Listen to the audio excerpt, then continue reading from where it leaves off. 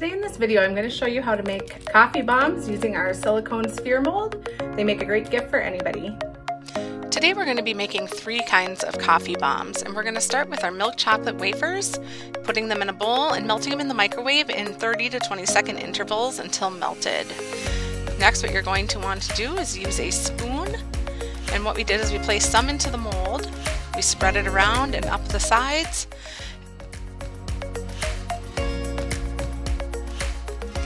You'll want to push on the back of the mold, releasing any air bubbles, so just wiggle it out the best that you can. You can remove any excess chocolate or add any more chocolate that's needed. You're going to go back around the edges again so that you have a really strong side. And then you're going to continue doing 3 more molds because we're going to make 2 chocolate and 1 with the white melts. For the white melts, you'll want to melt them in the microwave and put them in the silicone cups the same way we did the chocolate ones.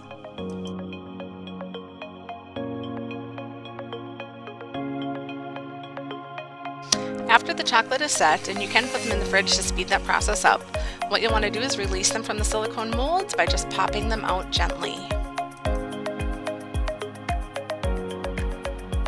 You'll want to heat up a microwave safe place in the microwave for 1 minute, and then what you'll do is you'll apply your sphere to it to smooth the edges and get it melty. Then for coffee bombs, we added 1 tablespoon of instant coffee, and this is 1 tablespoon of caramel macchiato creamer. Then what we're going to do is we have some Kraft caramel bits, and we're just going to add a small handful to it. And then what you'll want to do is take that other side of your sphere, melt that on the plate, and adhere it to the top of the one in the cupcake liner.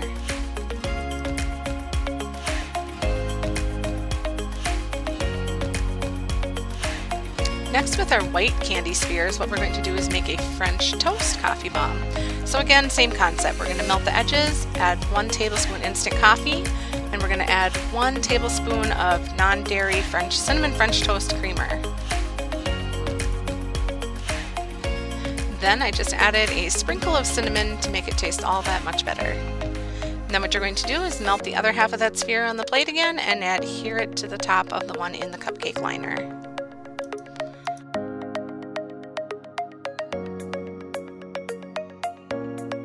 And lastly, we chose French vanilla. So again, we're using the milk chocolate shell, 1 tablespoon instant coffee, and a tablespoon of the French vanilla non-dairy creamer. And that's as easy as that one is. So we're going to melt the top and apply it to the one in the cupcake liner. Next, we will start decorating them. For the French toast coffee bomb, I decided to use the white chocolate on top as well. You can melt your candy wafers right in the disposable icing bag, and then cut the tip and zigzag it over the top. And then I finished it off with some gold sprinkles.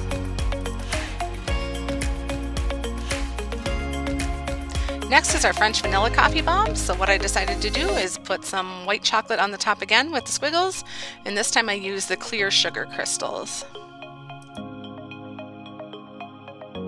For our caramel macchiato bomb, we are using Wilton Color Mist in gold. So I put it in a tin to protect my work surface, and then I'm just going to give it a good spray on top.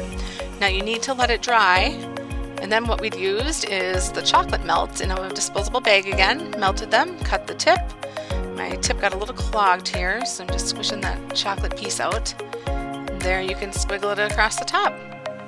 All 3 flavors with your favorite coffee mug and a little something extra.